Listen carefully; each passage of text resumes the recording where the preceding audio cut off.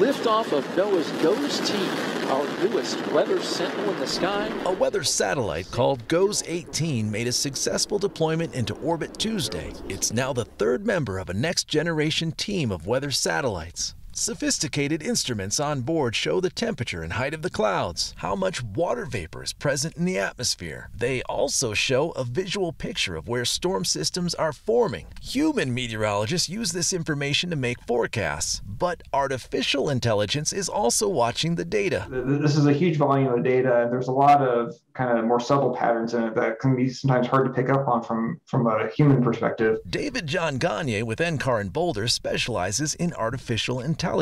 He says he can train a computer program to recognize the early stages of developing weather by analyzing data from the GOES satellites. They're explicitly designed to look for some of these more subtle shapes and larger scale structures and kind of combine the information across these different scales to make a better prediction. It's similar to your smartphone being able to recognize your picture. Train it to identify the specific features of your face, and it can pick you out of a crowd. Train a computer to identify the shape, size, color, and temperature of thunderstorms that produced tornadoes in the past, and it can recognize the next signature on satellite before it produces a tornado. Gagne says similar computer learning could work for all types of weather systems, and the key is the fine detail provided by the latest GOES satellites. There's a lot of power in just being able to do that and give us a sense of how weather and climate will change into the future. Meteorologist Corey Reppenhagen, 9 News.